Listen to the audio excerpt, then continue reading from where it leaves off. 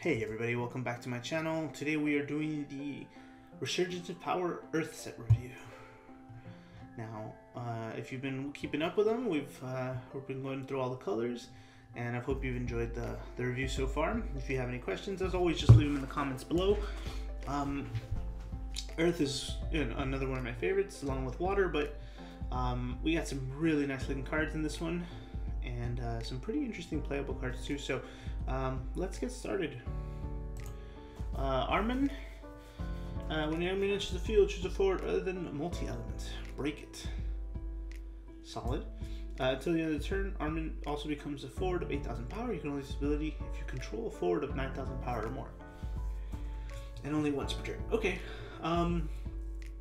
So yeah, the conditional action abilities is interesting. This one's probably the easiest one that I've read so far. But being able to enter and just kill a forward and present a forward at the same time is very good. I'm glad they had to do something to make it other than multi-elemental, right? So as long as it's a regular old mono-colored forward, you can break it, which isn't bad. I think one of these might make its way to some decks. It's pretty good. It's just a really good out, I think, that we didn't have before. So yeah, I like it. Delusionary Knight. Put Delusionary Knight, choose a job mannequin. It gains this character cannot be broken until the end of the turn. Now, when I see this one and the one that resembles Terra, I can't remember, like, the resemblance of a, teenage FF6 character. I don't know. They're both very good, but I like the other one better. I just cancel the other one's effect. So, being broken is a different story, but it's still good. It's cheaper, right? It's one cost, and whatever. But yeah, no, I like not being able to be targeted in general, because you can get around, you can get around both technically, but I think not be broken is easier than can't be targeted.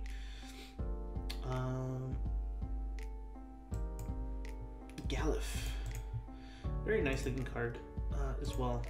This is the legendary. We got it early here in the review. Brave. When he attacks, choose a forward your opponent controls. Deal damage equal to Galif's power. Remove 3 cards in the break zone from the game. Galif gains 3,000 power until the end of the turn. And at damage 3, he becomes 11k. So all in all, very strong card. I guess he strived away from his, force you to block kind of thing. In this one, he kind of power crept himself every set, in my opinion. And so now this was the best one. Just comes out straight and punches people like in the throat. So very good card. I don't know if we have the Dawn Warrior support, but he is 5. He is a category 5, so he is searchable. And so, I don't know, we like him. He's very dangerous and limited, so if you pull him, definitely go Earth, or like at least be Earth, one of your colors. Cryle, also both of these arts, I believe it's the same one, yeah. Yukihiro, yeah. Cryle, when Cryle enters the field, select one of the following 2 actions. Choose a summon in your break zone and add it to your hand, and choose a 5 forward in your break zone and add it to your hand. Both very good effects. I like the versatility, right? You can obviously build a deck around this in both ways. I think most of the Warrior Lights are also 5. So, getting this either way is going to be very useful for the deck. So, I like this card a lot. Should see play. Kate Sith, 11. When it enters the field, choose a forward in the break zone, add it to your hand. At damage 3, Kate Sith is on the field. Kate Sith can produce CP of an element. So, pretty interesting. Definitely a one of in most multicolored decks. I can see it just being very helpful throughout the day. Like, Earth has always, has more recently been branded like the multicolor deck, multicolor engine. And so this adds to that, and it's not a bad card, right? It's a turn 2 that eventually becomes a Cosmos, right? Like, that's a power backup for sure. Kolka, when he enters the field, you may discard a forward. When you do so, choose a forward. Deal damage equal to the discarded forward's power. So, I like this for, those, what's it called? The newer Sophie decks, things with like a lot of 5 costs and big heavy hitters. They usually sit in your hand. You can't always play them at once, but eventually you can pitch them and kill something, still present board. 4 CP to kill something isn't bad, but it's pretty good. Seraphy. When Seraphy enters the field, you may search for a card named Tama and add it to your hand. When your forward of cost 2 less in this field, place a gem counter on Seraphy. Remove 2 gem counters from Seraphie, draw a card. You can only use this ability during your turn and only once per turn. Yeah, forwards of cost 2, that's interesting. I know the Tama, is the Tama next? Yeah, so the Tama's next, so we can talk about these together. Tama can attack or block. Tama cannot be chosen by your opponent's summoner abilities. When a forward you control is chosen by your opponent's summoner abilities, you may put Tama into the break zone. When you do so, cancel its effect. So, you know, this one searches this one. Or any of the old Tamas. I believe we have some in the past. But, you know, being able to have an engine here and a body as well as protection while generating in the engine is interesting. So, it's not the worst little, you know, duo that I've seen, but they're very cute. They go along with that Charlotta art, which I like very much. So, yeah, they're not bad cards. I do hope they see play. Now, Daisy, here's one that really caught me off guard. If a forward you control other than Daisy is dealt damage, that damage is dealt to Daisy instead. So, let me be specific here. This is any damage, right? So this includes battle effect, summon ability, and other. At damage 3, she's a 10k, and for an S, she gains 30,000 power until the end of the turn. Yes, you read that right. I thought it was 3,000 at first, but then I got wrecked. I done goofed when I walked into a 30,000 power Daisy. So yeah, what ends up happening, and if it didn't make sense at first, right? We've seen cards like Susano, Philia, the new Salamander summon that just came out from the set, Frida. There's a ton of cards, the bombs that deal multiple damage, right? Luso, etc., etc., etc., right? Effect and board wipes that deal damage. She eats them all, right? So in order for it to, I guess, matter, and for her to sponge enough, she has to gain this much power. Now, is there anything else we can do with all that power? I don't think so. I haven't really gone to the lab with this one, but I do like Daisy a lot. I think she deserves this H. She's very dangerous. Pulling multiples of these in sealed is quite annoying. With very limited summon pool, but still very good card, very interesting. What do you think of her? Tilica. When Tilica enters the field, gain a crystal, and you can tap her and an earth to gain a crystal. Now, I had wished this card. I don't know what's going to happen this set, or with standard, but this is the kind of card I was looking for last set. With those mono earth decks I was playing for a little while. Tilica just, I assume she'll just generate crystals for everything we need, right? And so, at the very least, you get one, and at the very most, they don't get rid of her for no reason. She shouldn't do anything other than she's just a generator for you. But man, this card is good. I like it. As long as crystals keep being relevant, this card should see play for the rest of this year. Yeah, that's all I gotta say on that one. Backup, Avalanche Operative, choose a forward, it gains Brave until the end of the turn, you can only use this ability during your turn. And then for one, choose a forward, name a job, it gains the name job until the end of the turn. I kind of wish Avalanche Operatives didn't get this, but it is what it is. Going back to what I was saying in the other video, we're kind of moving slowly into a world where we're going to have like multiple Avalanche, but multiple 7 important decks that are going to be relevant. They're really pushing the 7 down our throat, and I'm sure that's great for a lot of people, but you know, when you have such a big fan base of a bunch of different other games, it's kind of annoying. And so, you know, obviously we know Avalanche Operatives are very strong already, and some of the other ones, this just means everything can be an Avalanche Operative when needed to be, right? And so getting other effects to trigger when you're party attacking or so on and so forth. And I know I'm just like kind of pigeonholing it to the Avalanche Operative thing.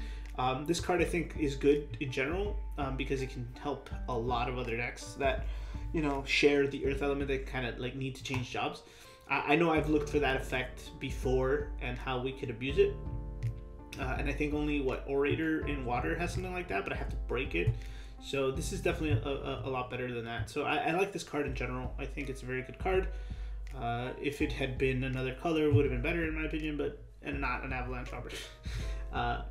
Yeah, that's all. We can move on. Hashmal. You may remove 10 Earth card, choose a forward, gain 7,000 power. If you pay the cost, all the forwards you control gain 7,000 power. Very good. I think I like this card too. Very strong. The basic backup that we know about to draw a card. Polk. Avalanche operative. When Polk gets to choose a job Avalanche operative in your break zone and add it to your hand. And you can put Polk in the break zone and choose a forward. It gains 2,000 power. Again, not really necessary. But hey man, whatever. If we're gonna another season of Avalanche operatives, then so be it. If you can't beat them, join them, right? I guess. Choose a forward. It cannot attack or block until the end of the turn. We have stuff like this already. If this card had Brave, it'd be better, right? Just like attack and then boom, tap. This can't block me this turn, so you'd have to block the other ones. I don't know.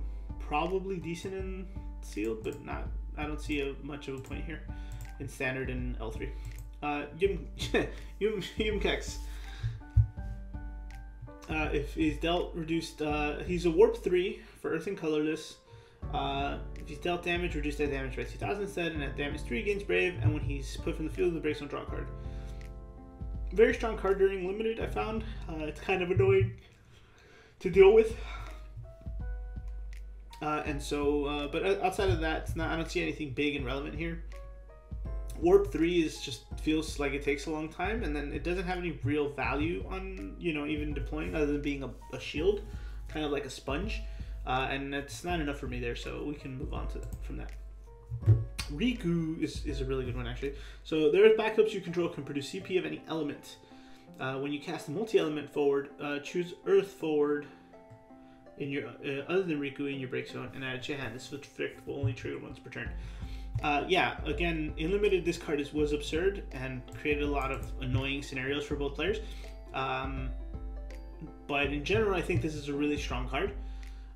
With more, this one's going to grow a lot actually with the rest of, as long as multi-elements get imprinted for the rest of the year, pretty much. I assume this Riku should grow with everybody.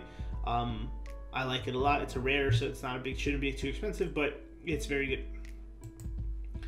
Zonde, we kind of talked about this one in the fire one, but we'll touch over it again. It's an interesting board wipe. When he enters the field, choose up to the same number of forwards your opponent controls as the characters put into the break zone from your field during this turn, and he has an action ability. Put 5 backups into the break zone, plays on down to the field. You can use this ability during your turn, and if he's in the break zone, right? So you kind of push it for game. You use this effect, get rid of your 5 backups, kill 9 things, deal 9,000. And then should be able to swing, right? Like he's threatening his existence in your opponent's life just being in the break zone. So solid card, cool H, very cool art. He's pretty chill. He pretty much doesn't do anything else, right? He's just that looming threat in the break zone. So I like him for that reason. If your opponent's not paying attention, or if you kind of have protection for your break zone, right? Things of that nature, or just hold on to one later and then just pitch him when you need to, and then boom, go balls deep. Bosch recovered as well with fire, but I like him for so many reasons. He deals yourself a point of damage, then you can search for fire and earth character. He's got 2, 3, and 5 damage thresholds for a power increase, and when he attacks, deal AK. I like these cards more. I like him a lot because we've been looking for these cards a little bit more this last set, I think, kind of cards that deal ourselves a point of damage and kind of help us get to these damage thresholds. The damage thresholds in general have become more and more threatening. They're more important than crystals, and they're more important than multicolored at the moment. So you don't want to get your opponent to 3, you don't want to get your opponent to 5, etc., etc. And if you forget some certain decks, you have my opponents at 6, then now I can do even nuttier things, right? This card is not only going to facilitate those plays on my turn, right? In my when I want them, not when you want them, and so he's just gonna and he searches you a piece, a crucial piece to whatever it is you're doing, something that can help you bring the game back, or something that you've been, you just can't get, you couldn't find, right? Like whatever it is, like the fire or earth character other than Posh, and gets to your hand. So very strong, should see play. Leon is good for nothing. We talked about this one as well. Chelinka probably also good for nothing, but it breaks a monster with no condition, so it's cool, I guess. Tifa also. Have we gone through these already? Let me see where we're at. Yeah, we went over some of these in the wind stuff. So the Frown and the Tifa. Well, if you guys want to know more about those, please check out the wind reviews if you haven't already. Same thing with the fire stuff. And we can move on to this Vanille now, which I like very much. Dual and active Vanille. Choose one opponent's auto ability. If your opponent doesn't pay 2, cancel its effect. Now, this is really good when you're like, I think it's really good all the time, right? Because even if they're paying for backups with their backups, it's still slowing them down significantly. Now, the auto abilities, I assume this one will stop the most of, and this is just a guess really, is the warps, right? If I'm able to duel this every time your warp, like remove a counter, comes up, then one of two things is going to happen. It's going to stay in limbo for a few turns, right? So instead of warp 5, it'll be, instead of warp 2 or warp 3 or warp 4, it'll be like warp 5, 6, 7. And I think it's very useful for that reason. Now, the other thing is, yeah, sure, sometimes you'll want to use it for other stuff, kind of cancel, try to cancel a Shantotto, which is probably the best one, right? Because they'll have to pay 9 CP for this. What else? Things that require, like, anything like in the 5 or 5+ ratio should be draining enough, right? Like if my opponent wants to play Cecil to play something else, right? If Cecil met him into one of the other guys, right?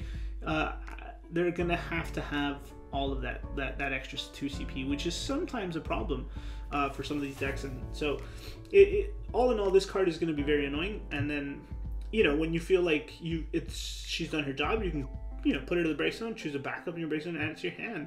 Like that second part of the effect wasn't necessary, but it is an H, so it got it. Again, just versatility, and I love that about this card. Sonon, the other legendary, back attack. You can remove 1 earth backup you control and a lightning backup you control from the game. Instead of paying CP cost, cast Sonon. When Sonon enters the field, choose a forward and up to 1 other forward. Until in turn, the former gains 500 and the latter gains 5,000, and the latter loses 5,000. So, just more back attack threats. He is the box topper promo, I believe, full art, so you should get plenty of these. The being able to remove the backups, whether they're active or tapped, is really good. Just frees up space, and especially in these colors, we always need that.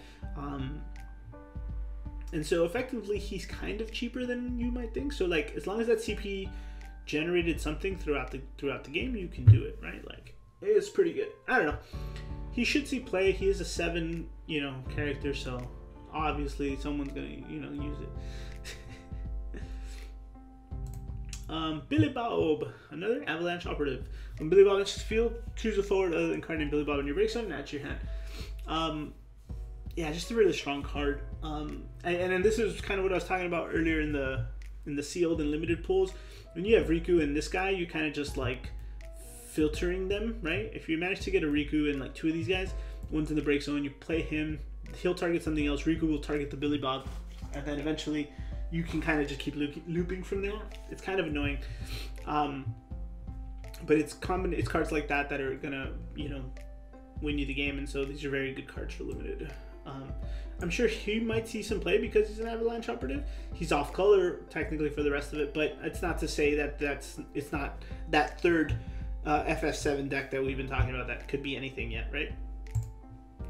Oh, and we're down to the rest of it stuff. Yeah, there's the 15 stuff from the starter, which we don't need to go over, and Pod Cloud, which I thought was interesting for a reprint, honestly. Just a reminder too, and I don't think I mentioned this in the other one, their serial number is still 11, so these are not even good in L3. So, as much as I like these mono art legacy parallel foils, I think that's what they call them. I'm still calling them legacy from the last few sets, but they're called parallel foils. There's better clouds, and then I don't know. I would just wish it was a card on its own. That's all. And I've said that already, but that's just my thoughts. Comment below if you share that sympathy, like that feeling. But yeah, guys, that's it for the Earth one. Highlights are definitely Galuf as the Earth, and the other legendary is Sonon, so he's very strong. I like them both. Sonon's probably a little less impressive to me. Not saying he won't see play or anything. He's just not really like, doesn't hype beast me. You know what I mean? The other cards from Earth that I think are crazy are Daisy and Tilica, Riku, of course, and Vanille. Those are the surprising, the ones that draw my attention, the top 5, if you will. Koga's okay, and so is Armin. Armin for like close backups. But yeah, those are the ones. Riku, Tilica, Daisy, Vanille. Let me know what you guys think. Which ones are your favorites? Which ones you guys are gonna think or see play, and which ones are you gonna rip up and throw in the trash, or which ones are you gonna just collect all the foils because they're your favorite card? Let me know. See you guys on the next one.